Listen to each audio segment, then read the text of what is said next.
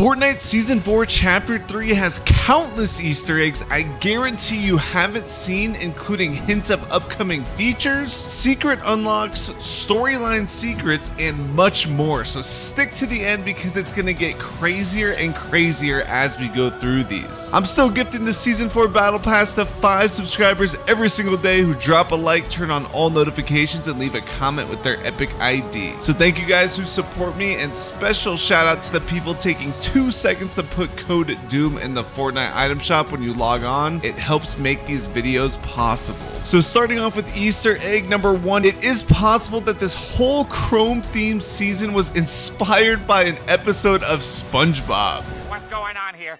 Why is everything chrome? Everything is chrome in the future.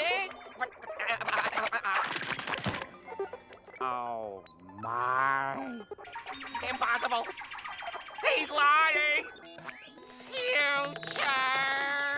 And this is especially funny because for number 2, people are speculating that Reality 659, which Paradigm leads to in the end of the trailer, is a futuristic reality that has advanced technology, since it is referenced in the Zero War comics, and it's the reason she is the only one capable of piloting the mecha team leader. This idea of Chrome being the future is also interesting because the Herald can be seen looking at the future in her crystal orb.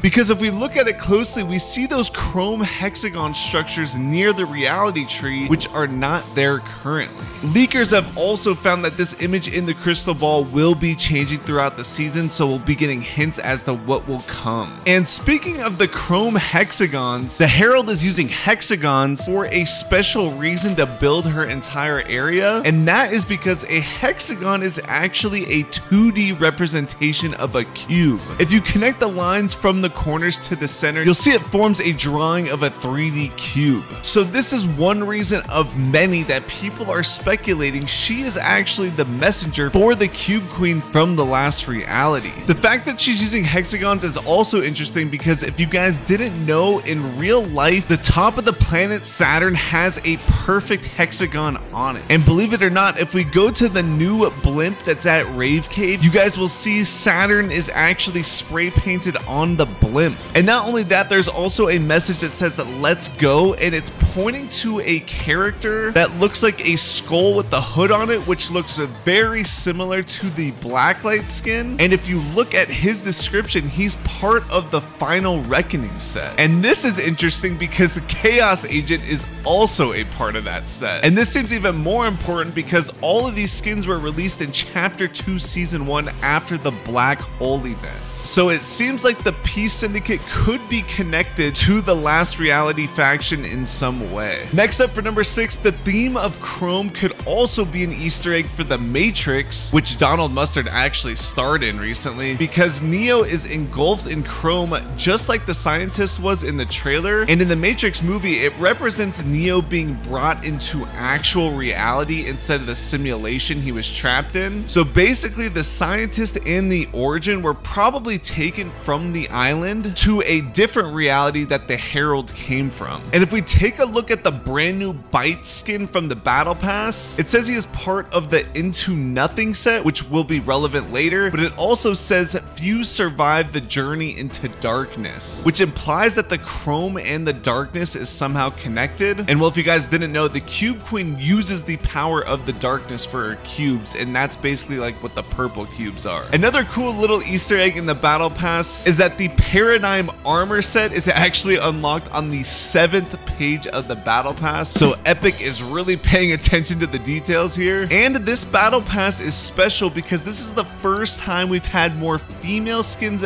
than male skins in Fortnite Battle Pass history. The closest to this previously was Chapter 1 Season 6, if you were wondering. And with the Chrome taking over this season, you guys are probably wondering, how does Midas's gold touch actually stack up against against the chrome. And it turns out that Midas's gold touch is not strong enough to overtake the chrome to gold. Also, it seems that the Chaos Agent's head alone is immune from the chrome takeover too, so that's pretty interesting. And well, I had to see what the Silver Surfer would turn into after being taken over by the chrome, but it seems like he just turns bronze. And the chrome seems to be affecting all types of cosmetics because the Bat's contrail is now completely chrome even when you just jump into a match. And for some reason, the chrome seems to have just disabled the Pixel Pilot glider's pixel effect it had on it, which seems pretty random. And for number 12, if you guys take a closer look at this part of the trailer, you'll notice these 3 tanks that seem to be preserving different things. The first one looks like a baby Peely, or maybe it's just a regular banana. But then next we see some type of person which looks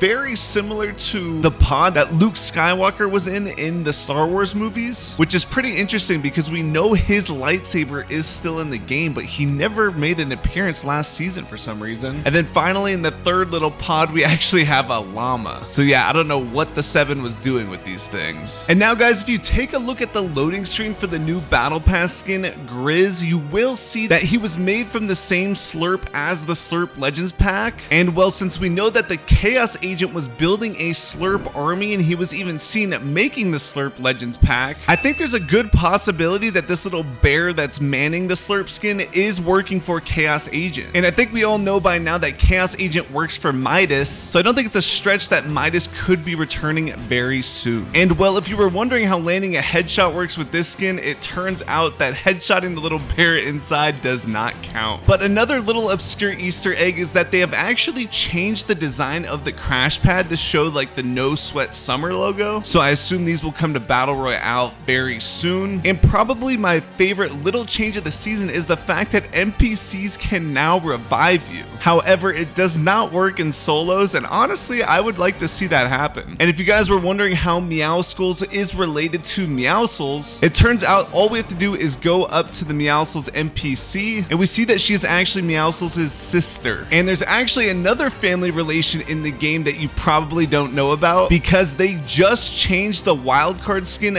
very subtly, but believe it or not, wildcard actually received a ring in this last update on his skin. So it appears he has married the crew pack skin Loveless, which is kind of an ironic name now that I think about it. But moving on, if you guys bought any of the tie-dye skins, you guys should use them again because they've actually added a ton of new customizable options for them. So remember to check those out. And Epic really cares about the details because with the new Acrobatics emote, it turns out that when Gwen Stacy uses the emote, she actually has her own sort of custom animation where it's more in a comic book style, so that's really cool. And another crazy detail is with the laser focused emote, because any skin that has a tail gets its own sort of custom animation too, because the tail will actually stick up to emphasize that they are indeed focused. And well, it seems the only animals in the game that aren't getting love at this point are the llamas, because I'm sure you guys know by now that you can pet the animals in the game, but not the llamas, and you can't ride the llamas yet either. So Epic definitely needs to make that happen. However, you can turn the llamas into chrome, but you probably won't want to do that because then they'll just be able to run through walls and get away a lot easier. However, Epic did reduce the amount of health on the llamas, so they are a little bit easier to take out now. And if you guys didn't know, chroming yourself and going through walls is actually super effective, so definitely take advantage of that in game. And it's super easy to get chrome splashes to make that happen because you just have to shoot an SMG or an AR or something at a chrome tree and you will get a